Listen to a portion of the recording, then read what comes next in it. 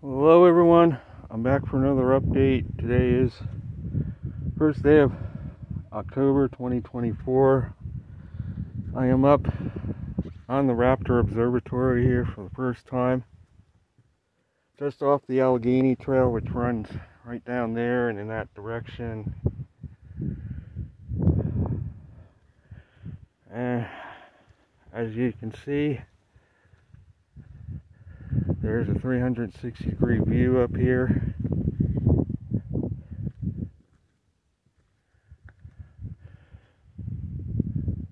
And there's Peters Mountain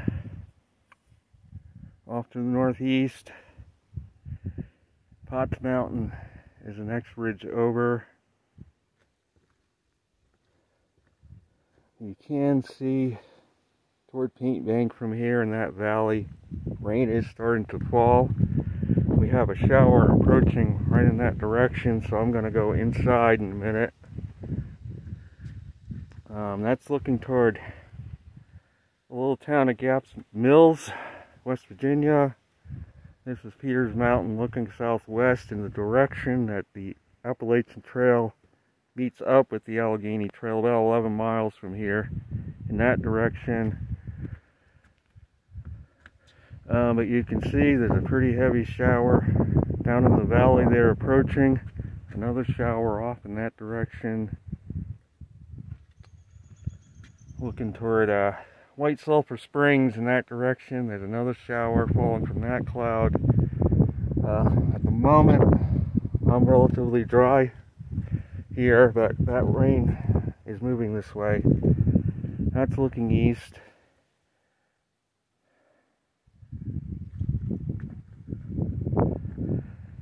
And these are the rocks that it was built on. They're slab rocks sticking up over the top of the ridge. I'm going to go inside now that the rain is starting.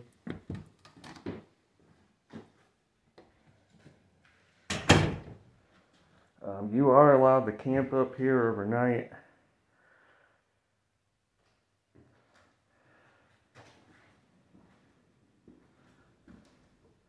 And this here is they even have a count here of migrating large birds of prey here. This is an observation point for these birds in migration. Here is a chart. That's why they call this the Raptor Observatory, because it's used for observing the migration of these different birds that pass through here.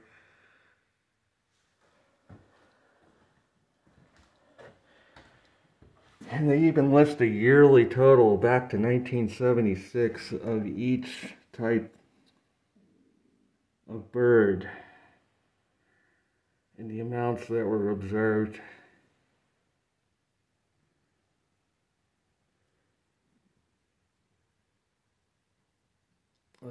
And this is, I have the place to myself. It is Tuesday. This is post-storm. Here's the current list of birds been observed.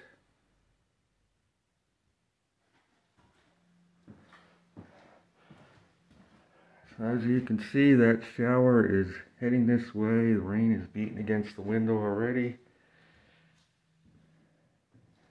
But off to the northeast, sun is still shining.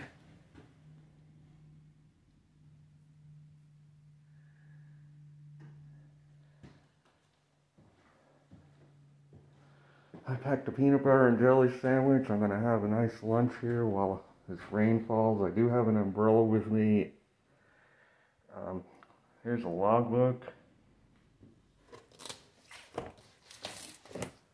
Here's the elevation, 3,812 feet. This is the bird count with a book. Very interesting.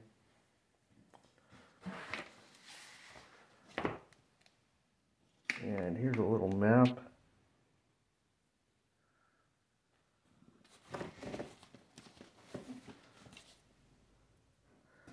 And it actually looks like they're looking for bird counters. Yeah, it's an idea for me.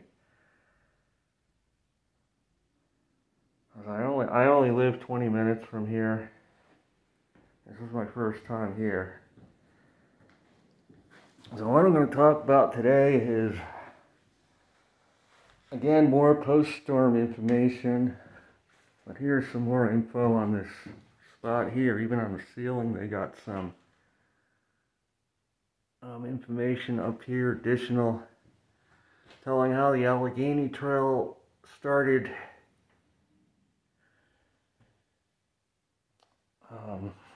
But what I'm going to talk about today is, again, more on this storm Helene. I'm not minimizing the devastation that it caused and the loss of life. I know in my last video I said there's no way it was a Cat 4 storm. I still hold to that. That doesn't mean it wasn't capable of wreaking havoc and destruction. But it could have been a lot worse. It could have been a lot worse if it was a real Cat 4. I know there were reports of Tampa. I watched a few videos. Some people were affected by the tidal surge that moved through there as a storm passed. I thought Tampa Bay, if it was a 4, Tampa would have gotten hit a lot worse. Given the track of the storm, it would have pushed the waters up into Tampa Bay and flooded out a good part of the area. Only relatively minor effects were felt. I watched the video of a woman who lost everything because her first floor apartment right on the water in the Tampa Bay area got flooded out from the surge. So they did get several feet of storm surge. But with people living where they are, where they've been building houses so close to the shoreline, all it takes is a few feet, 7, 8 feet storm surge, and everything's obliterated.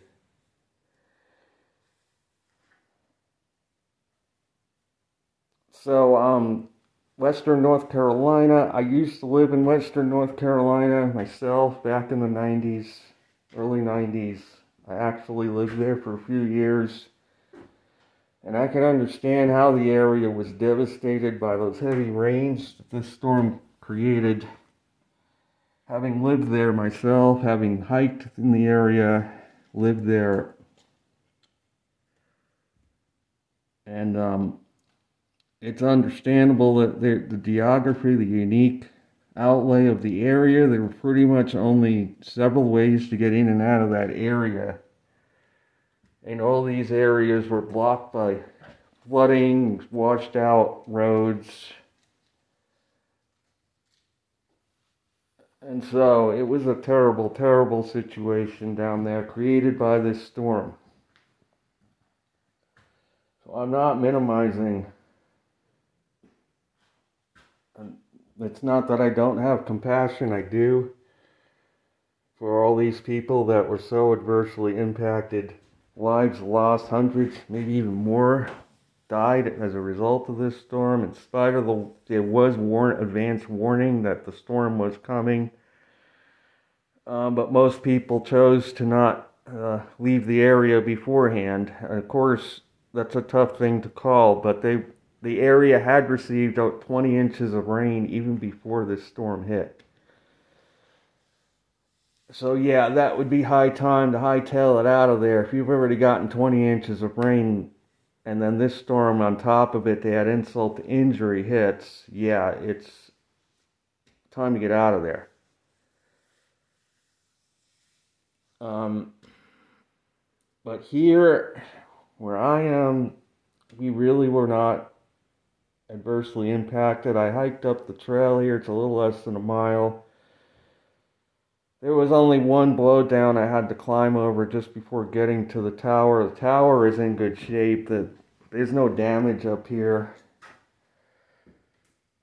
In spite of the gale force winds that came through on Friday, this tower looks pretty good shape. It's solid. So,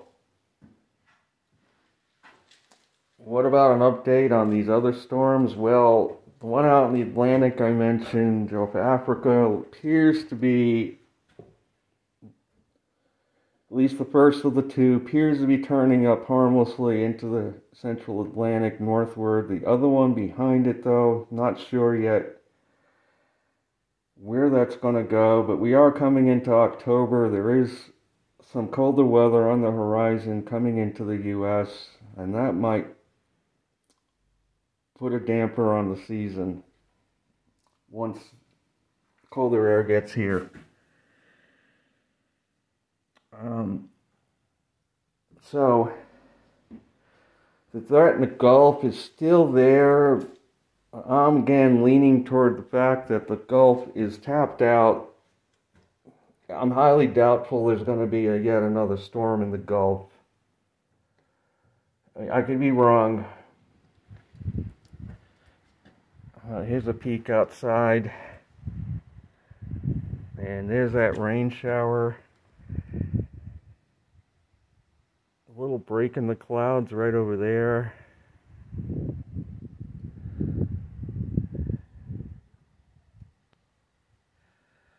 I know some people do feel that the storm was entirely a natural cycle, that man had nothing to do with the creation of it. I know that in 1916, did some research, the Asheville area of North Carolina got a similar scenario, but in that case there were two back-to-back storms. This was only one storm alone that dropped all this rain.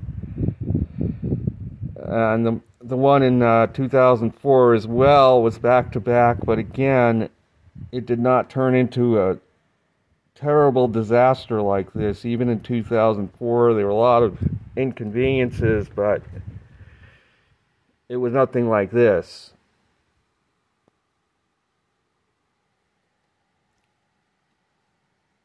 So what's going to happen next? Helene's gone. It's a wait and see on that Gulf system if it's going to develop. It's a wait and see on the one out in the Atlantic. Kirk is not really going anywhere. It appears it's just going to go into the Atlantic. Whether it develops into a hurricane or not remains to be seen. Isaac is gone. Joyce is gone. So really we're down to the last two systems. And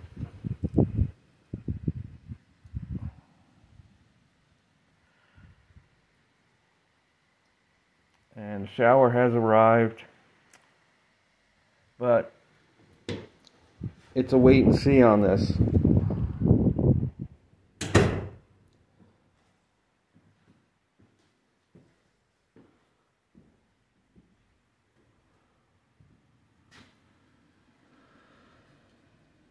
I was doing some research on solar cycles and doing comparisons. The interesting thing about solar cycle 25 that I found that sets it apart is the fact that in August 2024, the sunspot count for the first time in the cycle exceeded 200 for the whole month as a monthly average.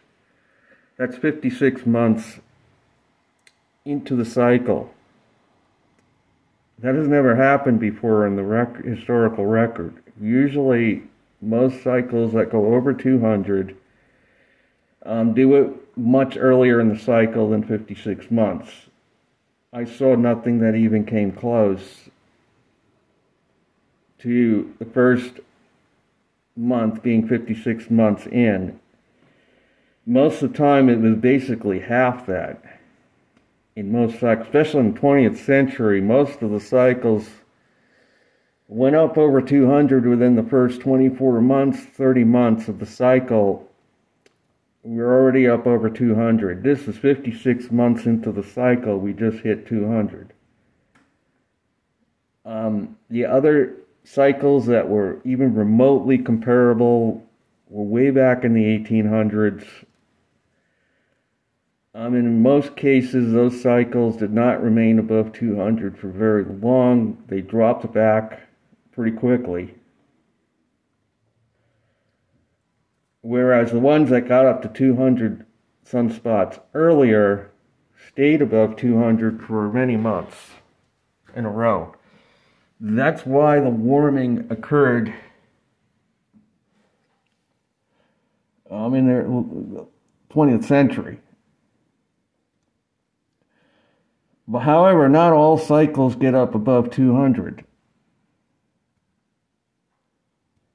There was a number of cycles, the latest being the last one, 24, that never did. 24 didn't even get above 150 in the whole cycle.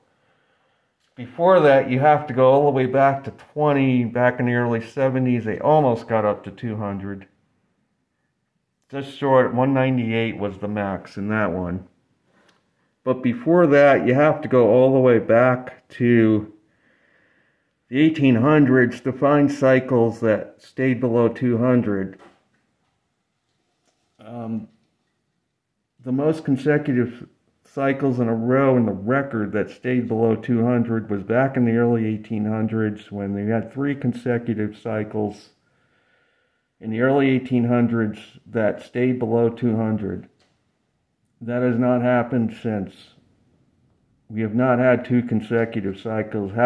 Still have not, because this one just got above 200. We did have a few more after that. In the early 1900s, there was a couple that stayed below 200, late 1800s. And these are all periods where the climate was a little cooler. Whereas the cycles that stayed above 200, there's quite a variation if you do the research in solar cycles. They're not all identical. As far as the timing, how quickly it got intense, or how slow it took, there's so much variation I found. So it looks like the shower has moved on.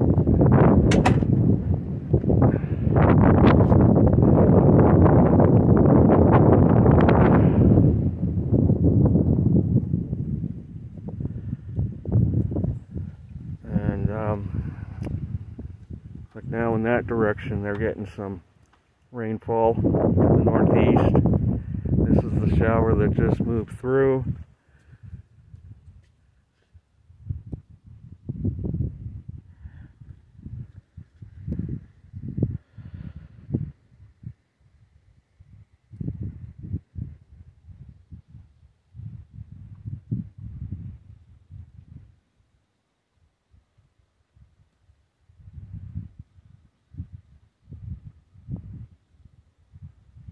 Gap Mills is actually in that direction where that indentation is. Mon Cove Lake is just beyond that. Looks like where that cloud is.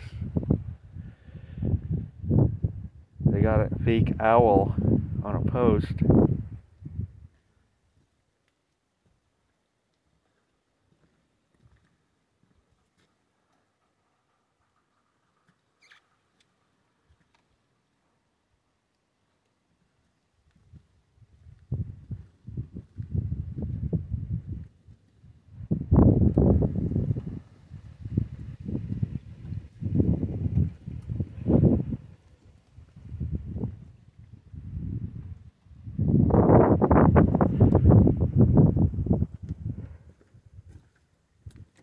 So this is going to be it for this video. I'm going to hang out here a little while, have some lunch. And it looks like the sun is, at least for now, going to come back out, but there is some more rain in the distance. Looked on the radar, there is a line of showers moving across West Virginia right now, and that must be the cloud tops from that in the distance. It is going to be it. I'll be back again soon.